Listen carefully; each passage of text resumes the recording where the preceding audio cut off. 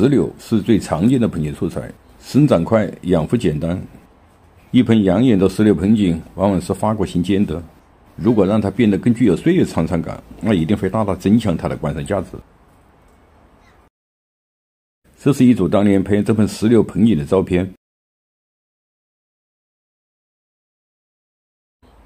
拍这个视频主要是介绍一下石榴盆景枯面桩的成型过程及养护的重点。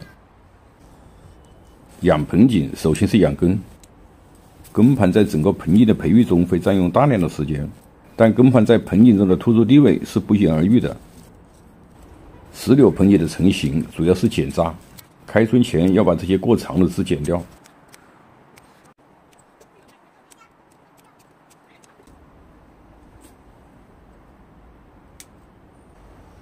影响造型的枯枝也要把它剪干净。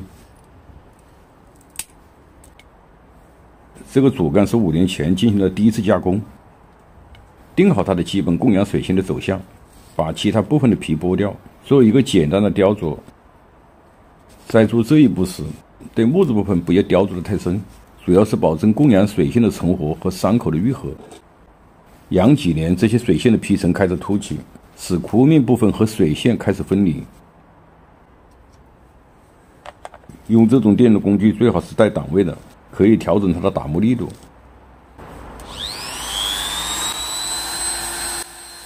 再次加工是对已经干枯的木质部分进行雕琢，雕琢是在保持主干的完整性和上下粗度比例协调的基础上进行，将主干的局部雕空，雕空点要呈自然布局。像这种树干分叉区，在自然状态中是比较容易出现腐烂和干枯的，要顺其自然，去掉多余的部分，要让干的骨感呈现出来。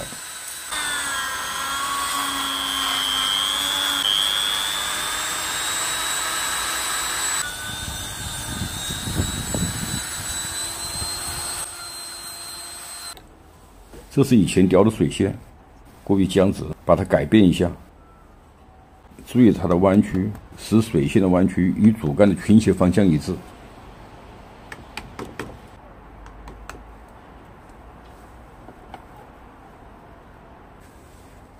把水线下层的木质部分雕空，这些木质部分经过几年已经基本干枯，空的再多也不会影响水线的生长。这也就是为何雕出这种盆景要分2步或者是更多的步骤进行。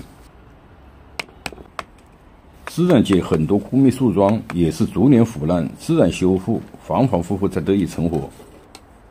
玩盆景很多成分是对自然界的一种模仿，只是我们利用了现代的工具。像这种树节，留住它，盆景才更显自然。把它加工一下，让它表现更突出。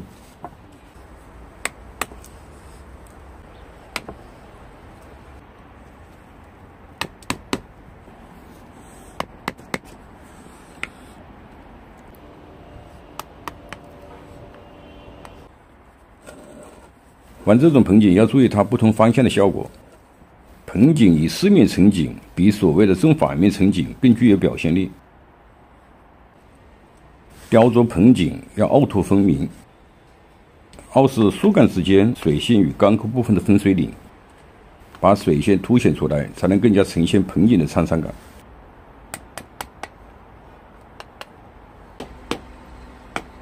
这里要强调一下，不是所有的树像柏树一样都可以用撕裂法进行加工，很多树在生长过程中呈直立状，要形成弯曲的水线，只能用雕琢的方法。这里原本是干枯的树干，把这种干做出来，就更能体现树的完整性，也会使盆景显得更加自然。雕琢基本完成，把它打磨一下。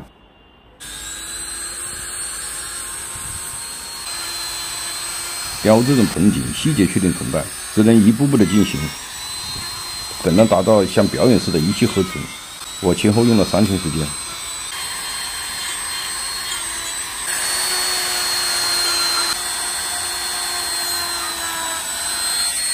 制作完之后要用石榴合剂涂抹1遍，要阻止它的腐烂，让其慢慢的风化。